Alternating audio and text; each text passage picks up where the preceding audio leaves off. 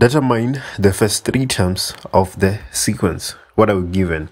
The 19th term of the arithmetic sequence is 11, while the 31st term is 5.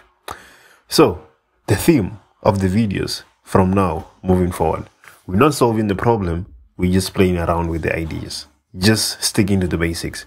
So they're saying that T19 is equals to 11.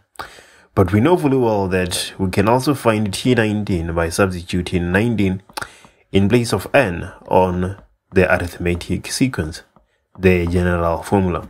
So we have a plus 19 minus 1 multiplied by d is equals to 11.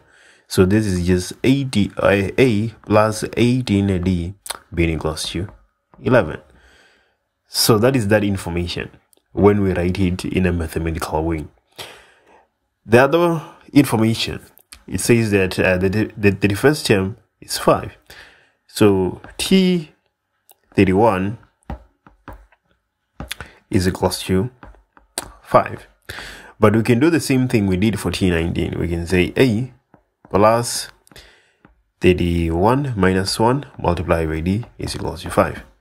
So A plus 30D is equals to 5. That's where we are. What are we looking for? The first three terms of the sequence. So if we find A and we find D, we're going to be able to find any term of the sequence. So let's do that. We can make A the subject of the formula in the first equation. We're going to get 11 minus 18D. On the second equation, we make A the subject of the formula as well. 5 minus 30D. So 11 minus 18D should be equals to 5 minus 30D. So 11 minus 5, that is 6. And then minus 30 plus 18, that is minus 12D. So the difference is minus 1 over 2. Bangong. Every year.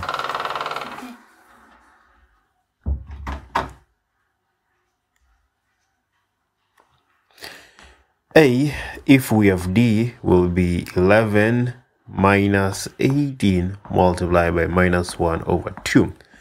This is equals to 20. So we know that T1 is equals to A and it is 20.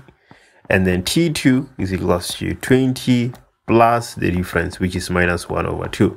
This is equals to 19.5. And then T3 will be 20 plus 2D. So minus 1 over 2. This will be equals to 19. So T1, T2, T3. There we go. 2.1.2. Determine the general term of the sequence. We have A, which is 20. We have the difference, which is minus 1 over 2. So Tn will be 20 plus n minus 1 multiplied by minus 1 over 2. So we're going to have 20 minus 1 over 2n plus 1 over 2. So minus 1 over 2n plus 41 over 2 is Tn. Right. 2.1.3. The sum of the first 81 terms. So we know the equation for the sum of an arithmetic sequence. N over 2 multiplied by 2a plus n minus 1 multiplied by the difference.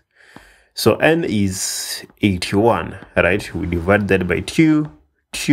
A is 20 plus 81 minus 1 multiplied by d. We have d. The difference is minus 1 over 2. You put that in your calculator, you get 0. So that is the sum of the first 81 terms. 2.2, quadratic pattern. We're supposed to find the next two terms. So we have 2, 5, 10, 17, 26. The difference here is 3, 5, 7, and 9. The constant is 2, as we can easily see. So 9 plus 2, that is 11. 11 plus 26, that she will be 37. And then 2, this is 13, and this is 50. So the next two terms is 37 and 50. Right. Okay. 2.1. Oh, 2.2.2. 2.2.1, I mean. 2.2.2 on the other end show that Tn is equals to n squared plus 1 is the general pattern, right? We're supposed to. Okay, let's see. So we know that 2a is equals to the second difference. So 2a is equals to 2, as we can clearly see that the second difference is 2. So a is equals to 1. 3a plus b is equals to t2 minus t1, which is equals to 3. So 3a plus b is equals to 3. We get 3 multiplied by 1 plus b is equals to 3. B is equals to 0. A plus b plus c is equals to the first term, which is 2. So we have 1 plus 0 plus c, which is equals to 2. C is equals to 1.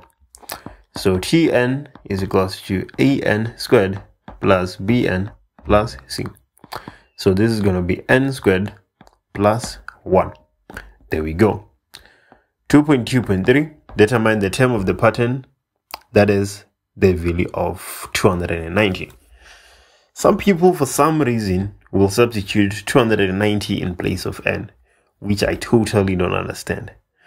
So Tn is equals to n squared plus 1. The question is saying calculate the term of the pattern, that is the value of 290. So the value is 290. So we are looking for n. So 290 minus 1, 289 is equals to n squared. N is equals to 17, or n is not equals to minus 17. So n is equals to 17 is the answer, therefore, for this question. All right. And then moving forward, between which two consecutive terms of the quadratic pattern will the first difference be 25? There's two ways in which we can answer it, right? We can use the quadratic as it is, or we can use the arithmetic, which is the difference of the quadratic.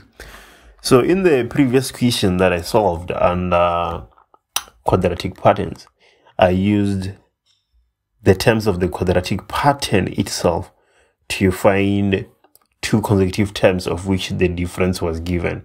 Now I'm going to use the arithmetic. Okay, so why am I using the arithmetic? Let me show you something. T1 on the arithmetic. Let me just change the color first. All right.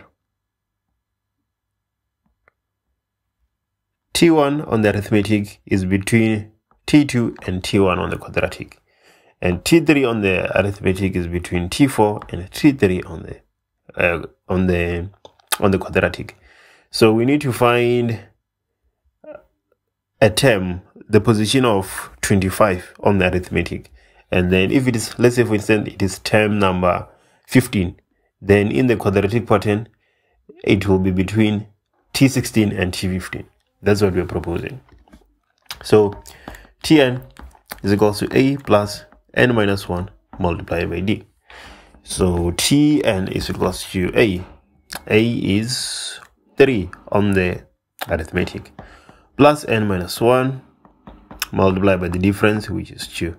So we're looking for the position of 25, right? So 25 will be 3 plus 2n minus 2. So 25 is equals to 3 plus, or not 3 anymore, but 1 plus 2n. 24 is equals to 2n. N is equals to 12. So it is between T13, it is between T13 and T12. But what is the question saying? Between which two consecutive terms of the quadratic pattern will the first difference be 25? It is between T12 and T13. But is that what they're looking for? Or they actually want us to find the terms? It's a bit vague. But let's just find the terms. What is T12? T12 is equals to 12 squared plus 1. This is obviously 145. And then 213 is equals to 13 squared plus 1. So 169 plus 1, that is 170. So there we go. Question 2.